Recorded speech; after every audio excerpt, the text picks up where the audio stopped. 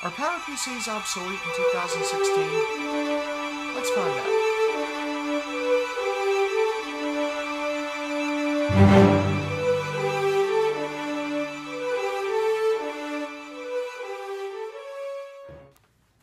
So I was supposed to spend a week using the G4, but something's come up. I'll explain at the end of the video. I can't spend a week using it. I have my handy-dandy cheat sheet here, and I've split this test into 6 categories. The first one being web browsing, the second one being multimedia, can it play video, can it do Spotify, etc. The third one being Office, the fourth one being gaming, the fifth one being app support, and then my final verdict. So, let's get started with web browsing.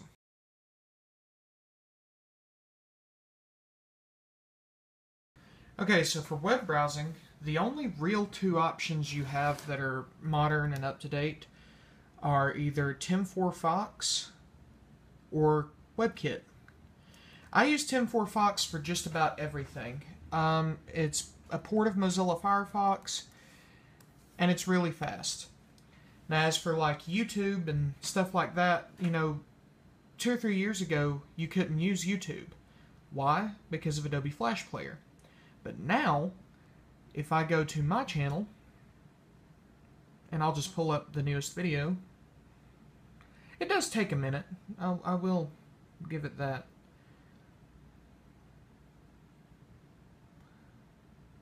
I'll just pull up the newest video at the time, which is not this one.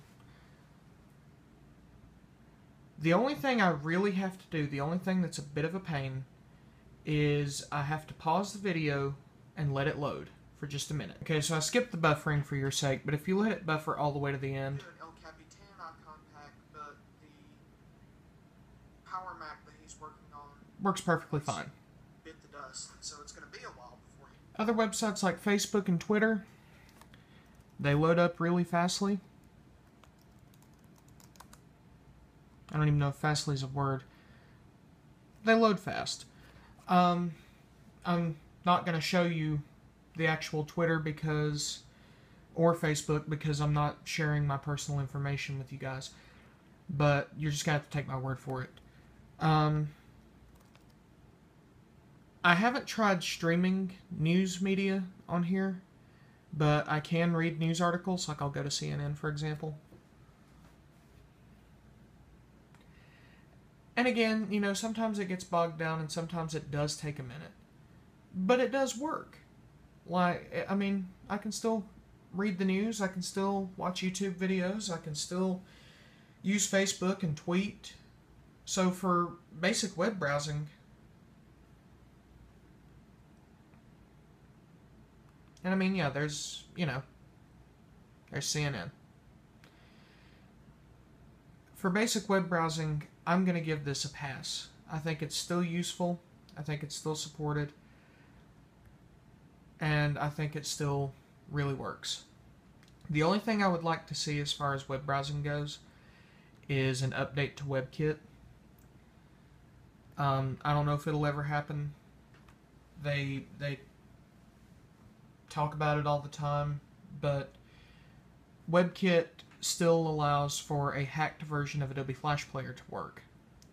So, for example, I can go to iHeartRadio,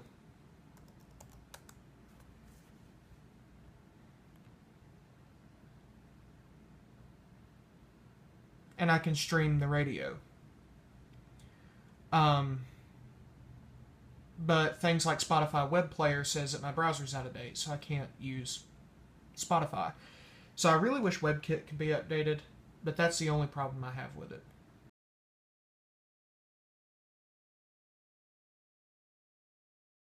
Okay, so as far as multimedia playback goes, I've already showed you that YouTube videos will play. It's just a little bit of a pain to get them to play. The Spotify app still works, and in fact, I've got a royalty-free song here for you.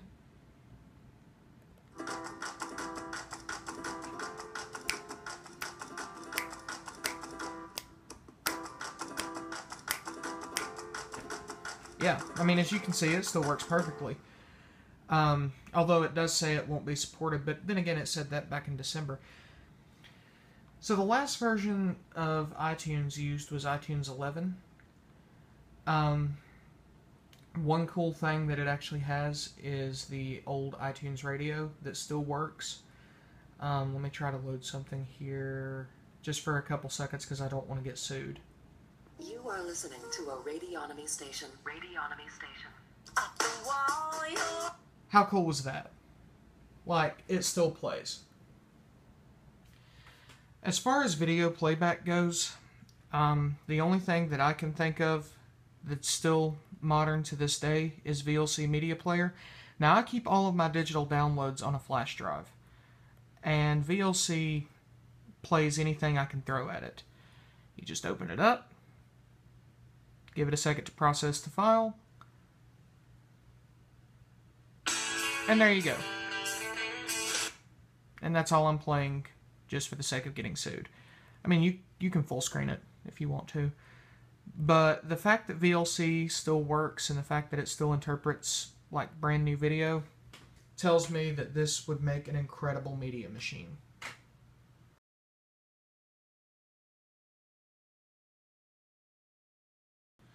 Okay, so if you want Office, you have three basic choices. OpenOffice, LibreOffice, or what I have, which is Microsoft Office. Now, Microsoft Office, the last version that came out was 2008, but as you can see, it's still usable. However, I did discover something. If you need the absolute bleeding edge brand new Office, then all you have to do is launch 10.4 Fox.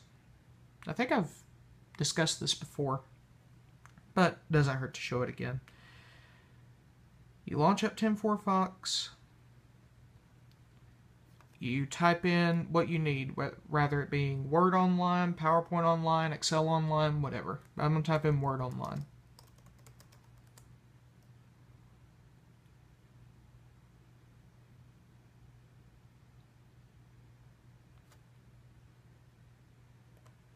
You click it. You log in. Give me a second to log in.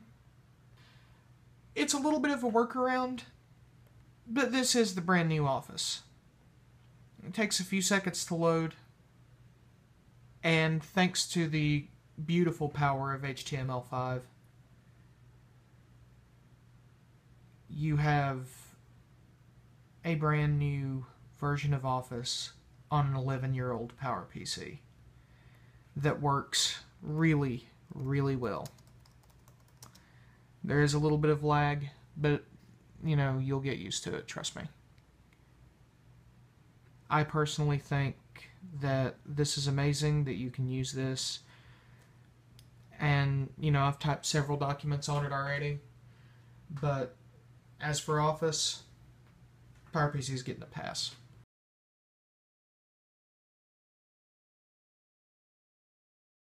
Gaming is complicated. And the reason gaming is complicated is because all of the games that came out for PowerPC weren't that great. Halo, for example, had no 3D rendering. StarCraft was extremely slow, and things like that. But you can play emulators, and I'm going to show you how to do that. I use emulators all the time. My favorite one is NES-topia, because I'm a huge, like, die-hard Super Mario Brothers fan. And all I gotta do is open it, and I'm off to the races.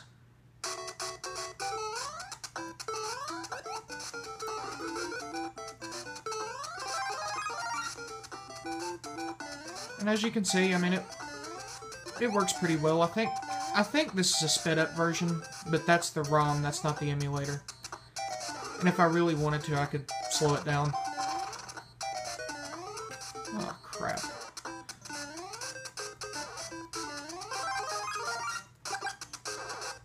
Please don't attribute this to my actual gaming skills. I'm playing on a 5-inch iPhone screen. That's what I'm looking through right now.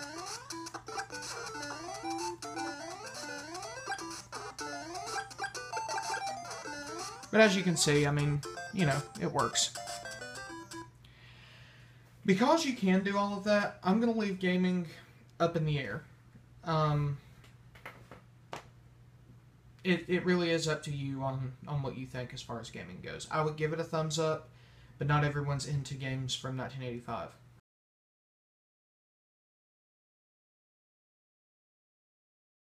Now, as you can see, these are brand new icons. If you want to see how to do that, check my channel out, and I'll show you how to do it. But these are not new apps. As far as app support goes, there's nothing that's supported anymore. That version of Final Cut, I thought I had it set up, but I don't. That version of Final Cut's Final Cut Express 7, and it came out in 2012. This version of Spotify was last updated in 2014. VLC Media Player hasn't been updated in forever. iTunes is at version 11. Like I said, the only thing that's really supported these days is Tim4 Fox, and that's I got an update for it yesterday. But as far as app support goes, I'm giving this a fail for obvious reasons. So, is a PowerPC supported? I would say yes, as far as June 9th, 2016, which is the recording date of this video. You still have access to a perfectly good web browser. You still have access to a bunch of music streaming capabilities. You still have access to the newest Office if you want it. You still have access to a great multimedia file server if you want to use it as that. And you can play a bunch of old games on it. I mean, you know, you could use it as a secondary laptop. However, I would not recommend using this as a primary machine. Now, I'm not saying go ahead and use a PowerPC for your main device. My main device is a Core 2 Duo iMac from 2009 that has 4 gigs of RAM and is running El Capitan. Okay, so why couldn't I use this PowerPC for a week? Well, I am launching a new channel Monday with my friend Matt called Sparked Tech. What we're going to do is we're going to record podcasts. We're going to eventually do some reviews. I might merge a couple of my how-to guides over to there. We're just going to talk about tech. The WWDC conference is Monday, and that's going to be our first podcast. So I'm going to put the link probably somewhere right here and in the description. Click it, subscribe.